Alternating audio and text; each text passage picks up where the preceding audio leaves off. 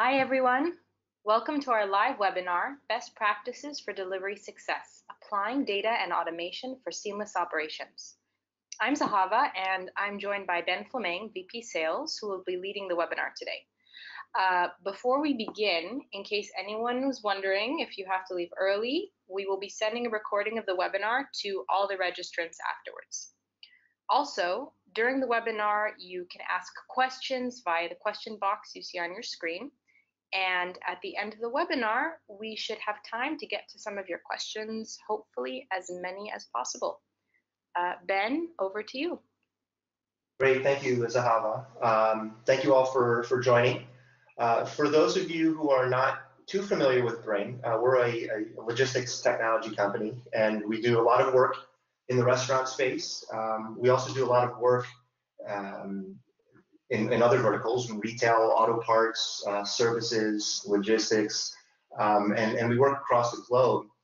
And what this allows us to do, and has given us the opportunity to do, is see inside and kind of under the hood of delivery operations for the last mile of all sorts in all different types of places, and really kind of given us a nice perspective on what works and what doesn't work. And the one thing that we've started to realize pretty clearly over the past several months here is that really the secret sauce, if there is one, for delivery success is data. And not just having data, but being able to utilize that data and apply rules and capabilities with that data, and to analyze that data and make adjustments to delivery operations. So this is a real key finding for us over the past few months as we started to work with more and more tier 1 enterprise clients around the world. And to highlight the importance of data and kind of the general lack, I must say, of data across most delivery operations, I want to start this webinar, this session, by asking just a few rhetorical questions. One second here. The first question is, do you know what the average delivery time is once an order is placed on your website or call center to the time that it's actually delivered? Do you have this data? Another data point, or another question is, what's the average cost for each delivery that you make, to the penny?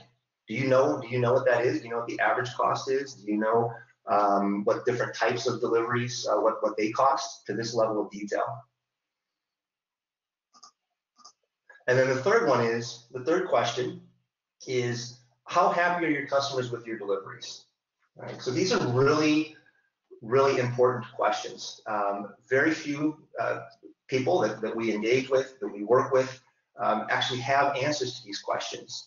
And it's really telling, it's really eye-opening when you see brands that are not able to answer these questions, and especially important when we're talking about being in the age of Amazon. Right? And whether we like it or not, we are in the age of Amazon. It's not going away. Customers' expectations have changed so dramatically, and you need to be able to answer these questions. And you need to be able to have the data that allows you to answer these questions, so that you can create for your customers the experience that they expect, frankly. So today, again, whether we like it or not, customers, and when I say customers, I'm not talking just in general about your customers. I'm talking about us. We're all customers as well. But you think about how you buy today, and because of Amazon, you expect a really seamless experience. You go to a website, you order, it's very easy. You have delivery options, and it gets delivered to you. They expect transparency, right? The ability to see where their delivery is. In some cases, even to get transparency into the supply chain and where their food was sourced from. More control, right? So the ability to have their food delivered to them, or any item delivered to them when and where they want it, and the convenience that comes along with that. These are the expectations. This is kind of the this is the world, the dynamic that we're operating in today, and we call it the Amazon effect.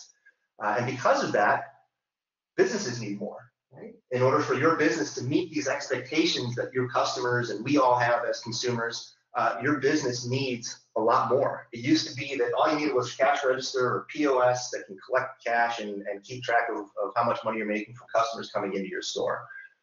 Well, now customers are expecting delivery. We're working with a lot of different vendors and new modes of operation. You need more delivery options. Maybe it's not just enough to have a guy on a bike or just to work with Uber Eats, just have one delivery partner. You need multiple delivery options. You may need more coverage, geographical coverage in different cities where you're operating that might be secondary, tertiary markets where you can't hire drivers. Or there are no third-party delivery services in those specific areas, or even coverage during peak times, right? Ebbs and flows of the day, breakfast, lunch, dinner, different times of the day, you need different delivery coverage. You need more optimized business models, more efficient business models. We're also in an age now of eroding margins, particularly in the restaurant space. Labor costs are going up significantly.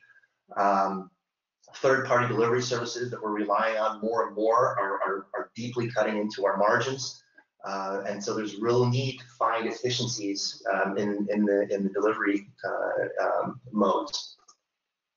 And then more real-time visibility. Again, as we're working with more vendors and we're outsourcing a lot of our core capabilities to Uber Eats and the DoorDashes and the Grubhubs of the world, we lose a lot of visibility. And this gets back to the idea of how important data is. Without that visibility, without knowing what's going on in your operations in real time, it's very hard to control and have success in delivery.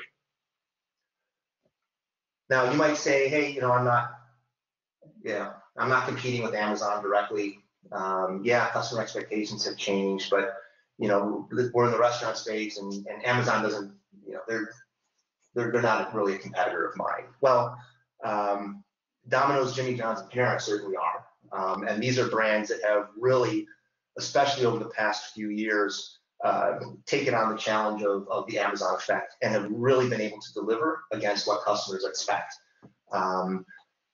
Domino's, very consistent, very controllable experience. You know what you're going to get. No matter where you are, you're going to get the same thing. You're going to get it fast.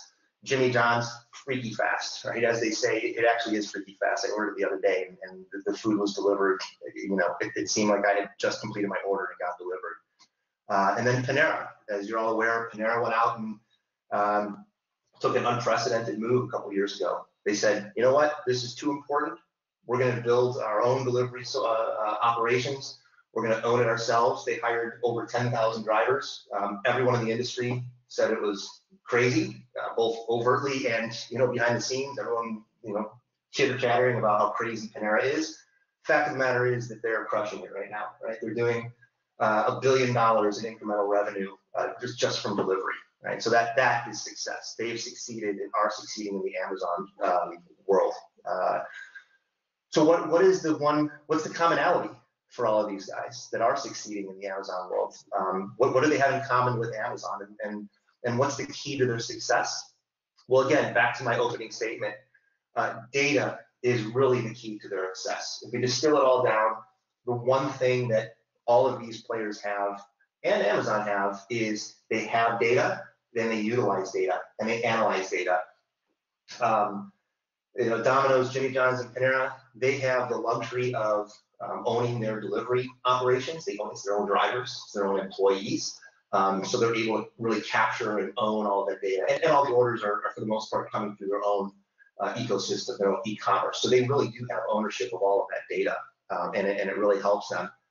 Amazon, now they don't have employees going out and doing delivery by and large. They're using many, many third-party delivery services of all types, but they have data. They measure the heck out of every point of data. They enforce that the delivery providers that they work with provide them with insane amounts of data, and they're very particular about it. And because of that, they, like Domino's and Jimmy John's and Panera, have control over their delivery ecosystem, and they can really manage it. So data is, as we've found, the key to delivery success. Now, of course, data is just data. It's just numbers. The real challenge is, well, A, collecting that data, and I'll talk about that in a second. It's a real challenge, especially if you're not using your own delivery fleet. If you're using third parties or multiple third parties, it's a real challenge. The other challenge is application of that data.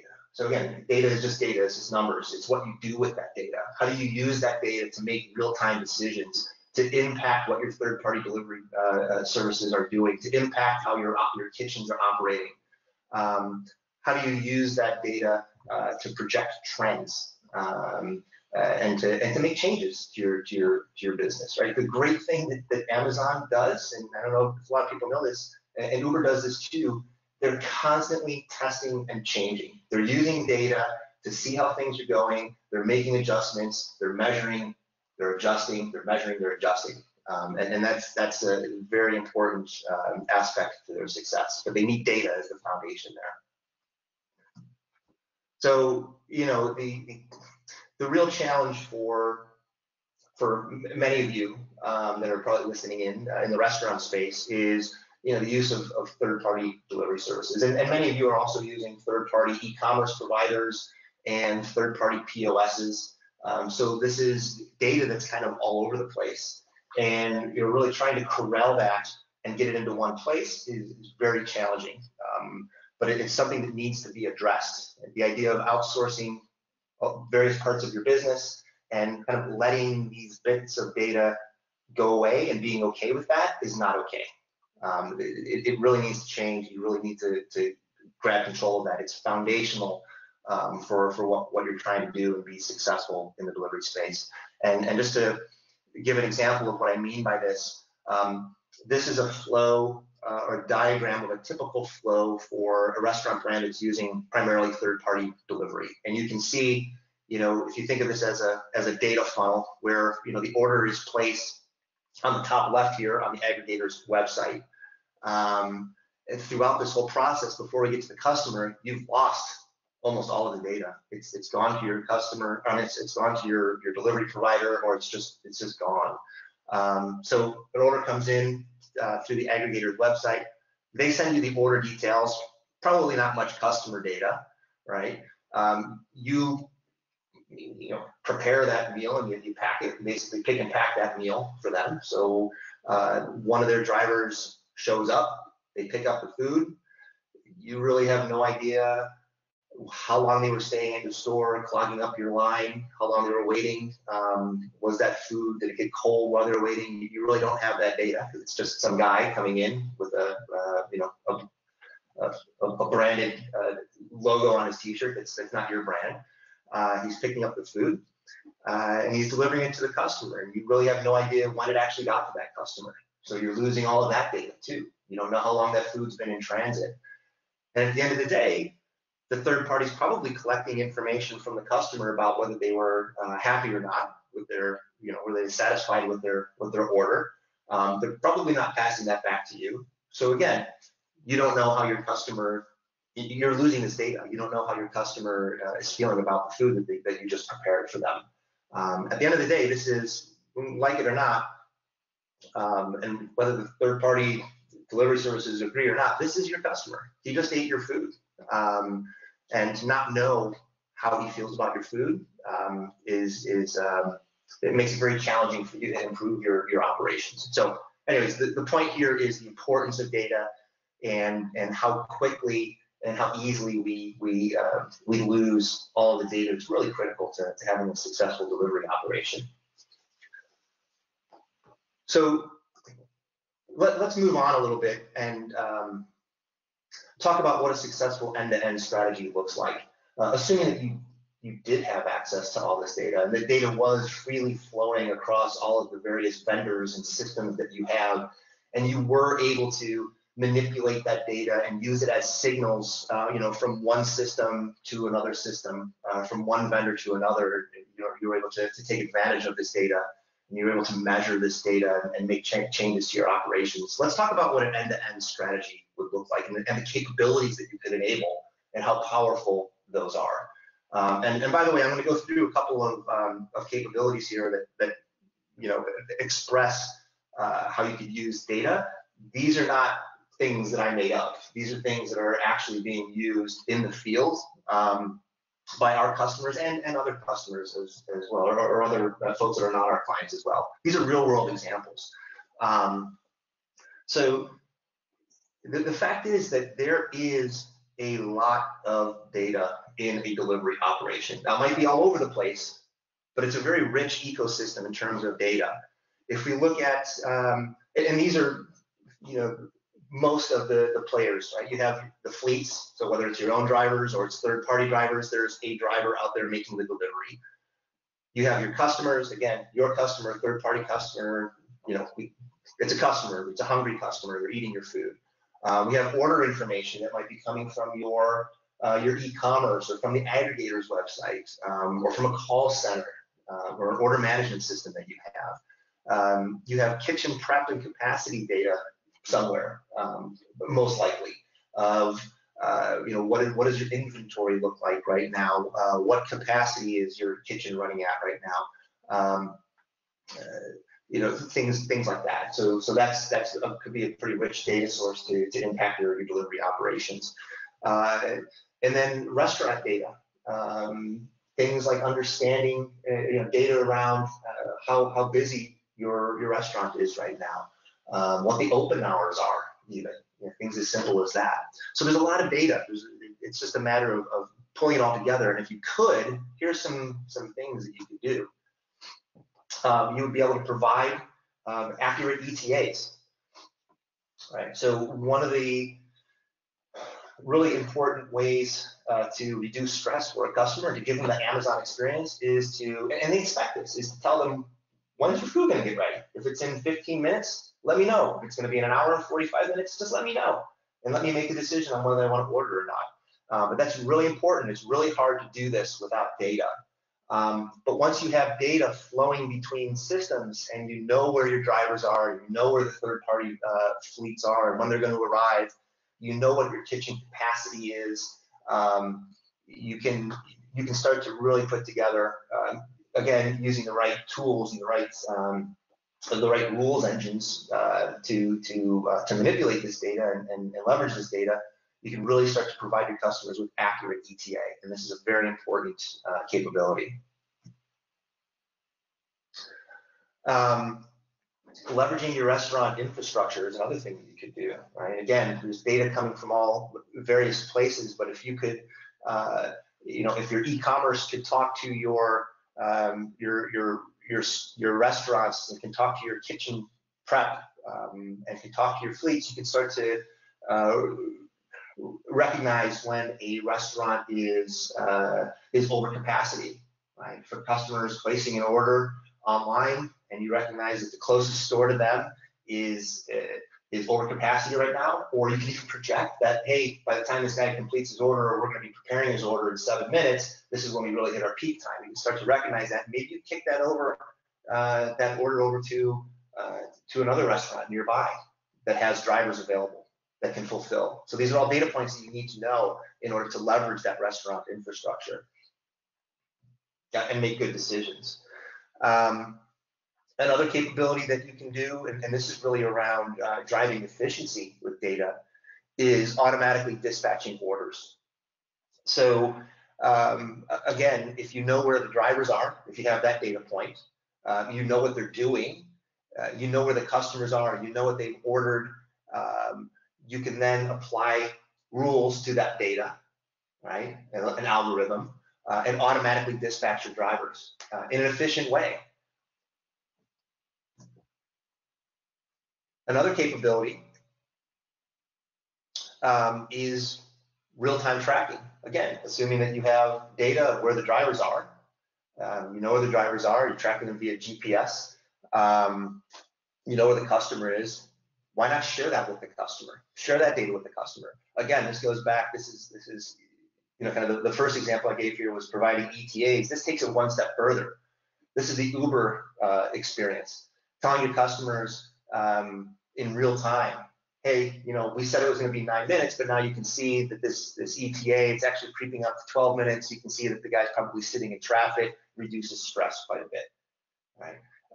And again, this is, customers are expecting this. and they're expecting it from you. Right? You're the brand. You're the one that's getting the food to them. You're the one that's made the food for them. You're the brand that they're familiar with. Now, an interesting point on this one, and just to show like how important this Amazon effect is and the customer expectations. I had a conversation with one of the big three pizza chains chief digital officer about a year and a half ago, maybe a year ago, where he, I showed him what tracking could look like. I showed him a screen like this, and he basically laughed at me and said, "Yeah, we could do that, but we would never do that. Like, why would we do that? That's stupid." And they just announced, the last couple of weeks that they're doing this, right? They're sharing GPS real-time location. They're starting to roll this out and pilot it, right? So things change. It's a very dynamic environment. What might have seemed silly or impossible a year ago, Amazon is just pushing customer expectations so fast that you really need to keep an eye on these trends and understand what your customers expect, right? Not what you can do or what you should do, but what do your customers expect? All right. Another example of a capability, again, going back to driving efficiencies, right? Margins are getting lower. We're really trying to squeeze efficiency. How do we do that with data? One of the ways you can do that is to optimize driver efficiency. So you're paying these drivers. If you have your own drivers, you're paying them. And at the end of the day, your customers are expecting a speedy delivery. So you really want to optimize those your drivers, whether it's to reduce costs for yourself or it's to increase speed and food quality for your customers. If you have the right data, you can dispatch to your own drivers in a way that reduces the time on the road. Right? You can create routes for them. You can tell them, you can batch orders together that are going to a similar place so that you're not using two drivers to deliver two orders that are going basically right next door to each other. And you can do that automatically so that you don't have to have someone in the kitchen or someone at the near the front desk deciding which driver is going to get what, or allowing your drivers to do that, because they might have local knowledge of the roads and all this, but they don't have full visibility into traffic data right now, into what other orders are getting fired into the kitchen right now, right? So I might want to hold for a second and wait for that next item to be fired, or the next order to be packed before I run out the door quickly with just one order. Right? So these are things that you can do with batch orders. Maybe you even have, if your drivers are not available right now, you might even want to use data to say, hey, you know what? I don't have any drivers available. Let's find a third party that can do this for me right now. It might cost a little bit more, but we have rules that say,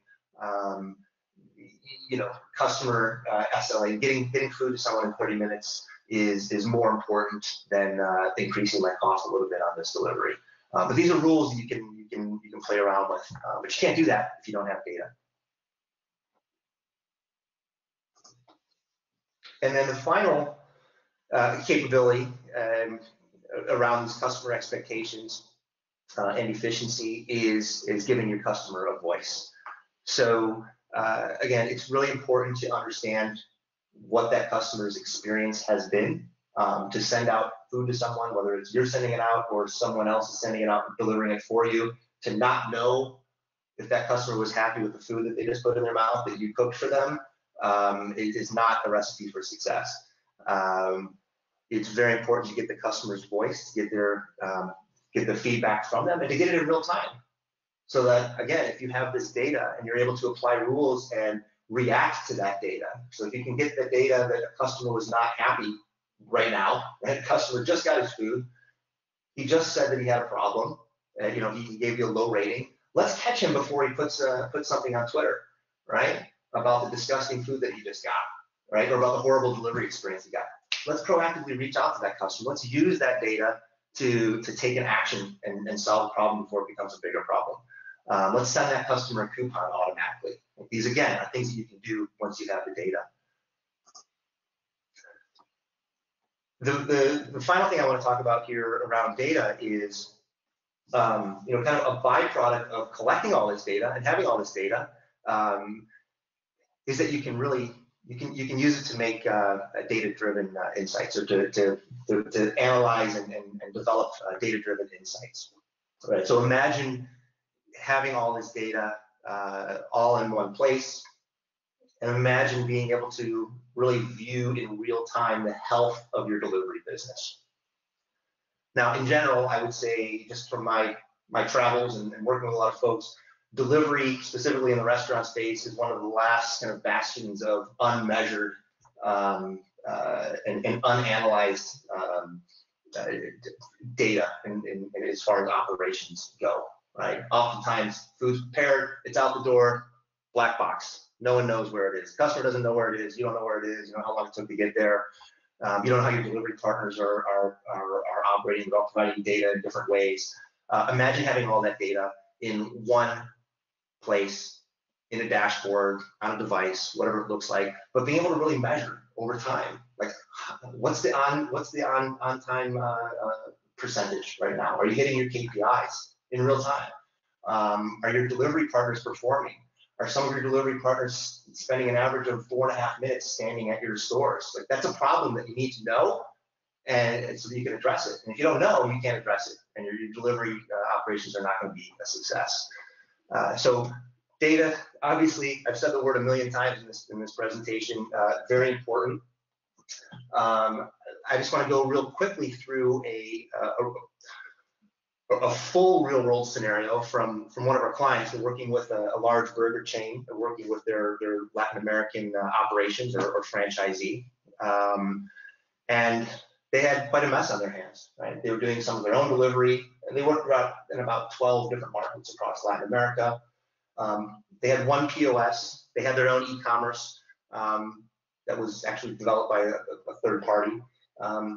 But they also worked with multiple delivery services, some aggregators, some marketplaces, some delivery-only services. They had data coming in from all over the place. They had tablets all over the counter. These poor teenagers working at the counter, they're trying to work the POS and 5 different tablets during lunchtime. So they had a mess with data coming in from all over the place, and they had no control.